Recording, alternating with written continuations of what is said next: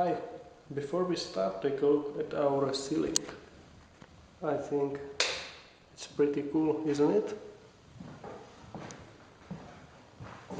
It should be creative PC board. Anyway, today I will show you UT118A and UT118B pentime meters. Both are very similar. In fact, they are absolutely the same except one function. The B model has also electric field detection function, and here is B model. Turn it on and select electric field detection, and let's test it. Here we have a power cord, so it indicates the strength of electric field, both with dashes on the display and the tone. I was testing this also behind the wall under the cement layer, and it kind of works. I should say roughly up to 1 or 2 centimeters on 230 volts, but it's in my opinion mostly for normal power cord or any electric wire, not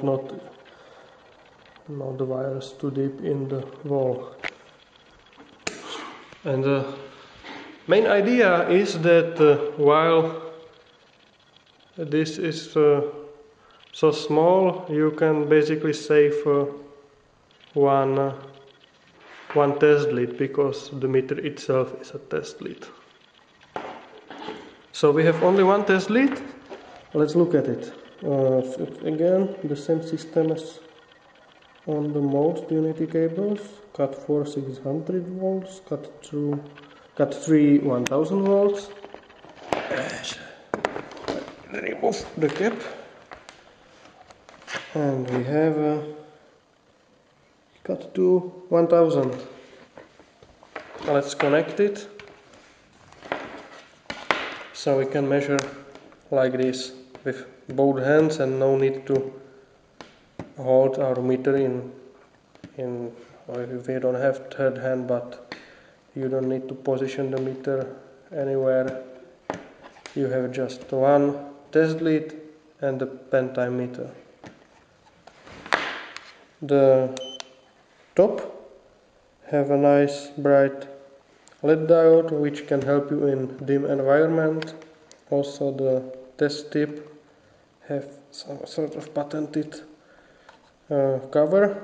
You have to push it and turn it to lock it. And let's take a look at the controls. Here we turn light on. Here we can switch between maximum and minimum values. We select the function or hold the function. 3-position switch. Off, voltage, direct or alternating, up to 300 volts according to the back side of the blister. Also we can measure resistance, capacitance. All is auto range. We can test diodes. Electric field, again only model B. What we have? Max minimum data hold. Display backlight. So our awesome ceiling light is so bright that we have to test it under the table to see properly. I think it's nice and bright.